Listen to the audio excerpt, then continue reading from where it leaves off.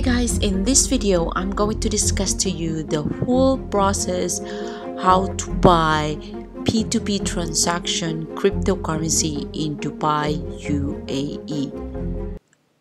Alright, go to your dashboard and click P2P trading and make sure that you click USDT as your currency, because as I said in my previous video how to open Binance account in UAE, USDT is the most stable coin. So there are different fiat currency that you can choose whichever you want. Example, this PHP. So but now in this example, since I'm in Dubai, so I'm going to use AED fiat currency. And next to the advertiser name will be the price.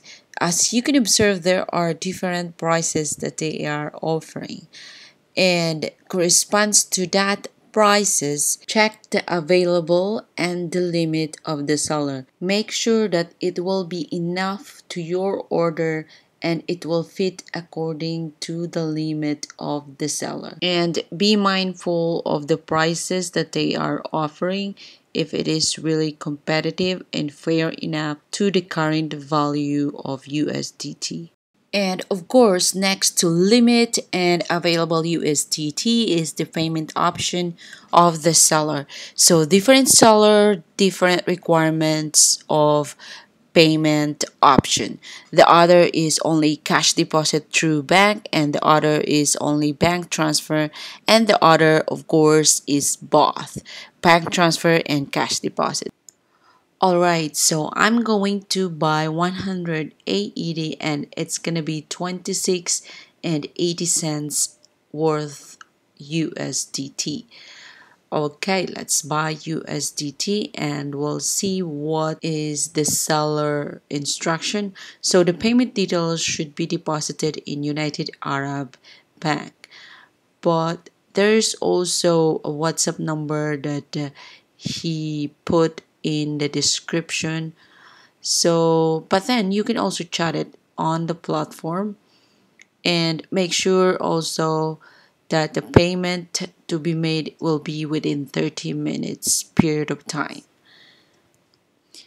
And of course, if you already deposited the money to the seller, just click transfer next, and then the seller were going to reconfirm if he already received the amount she deposited. Okay, since the seller already accepted that he already received the payment, then your order will be credited into your account. Alright guys, so stay tuned. In a few seconds I'm going to show you the full conversation through WhatsApp between me and the seller. So don't skip, because you will going to learn a lot of things about it.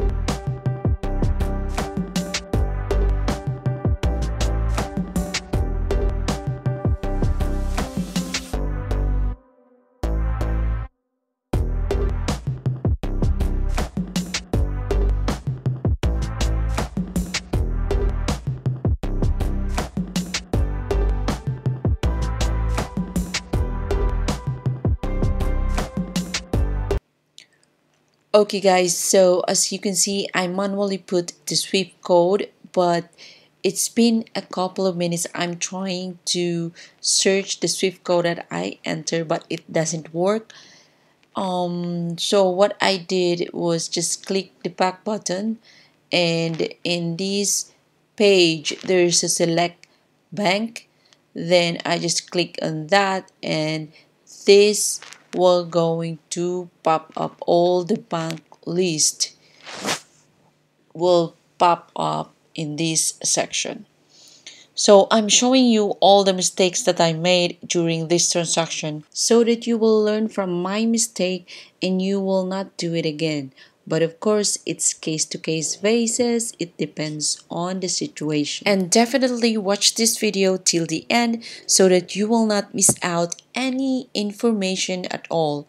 And if you haven't subscribed yet, please consider subscribe and click the notification bell so that you will be updated all the time. I uploaded new videos about cryptocurrency signals and investment in Dubai.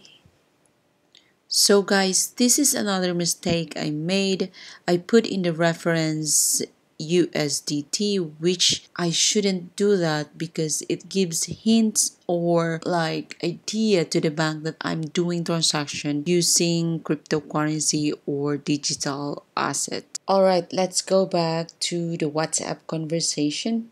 So as you can see, I already sent to the seller the screenshot that it was successfully transferred to the account. But then since we have different bank, so it shouldn't be credited as soon as possible. But the seller is really kind enough that he already accepted or confirmed to Binance that he already received the payment even though it wasn't yet credited into his account. Furthermore, I strongly advise to check the attention and the tips so that you will have a smooth transaction. In my previous transaction, I haven't read those things, so that's why I committed a mistake that like I put as a reference USDT. So make sure that you will go through with these details. All right, let's go to my dashboard. Still the status to be released. After a couple of minutes, I reconfirm to the seller that I already deposited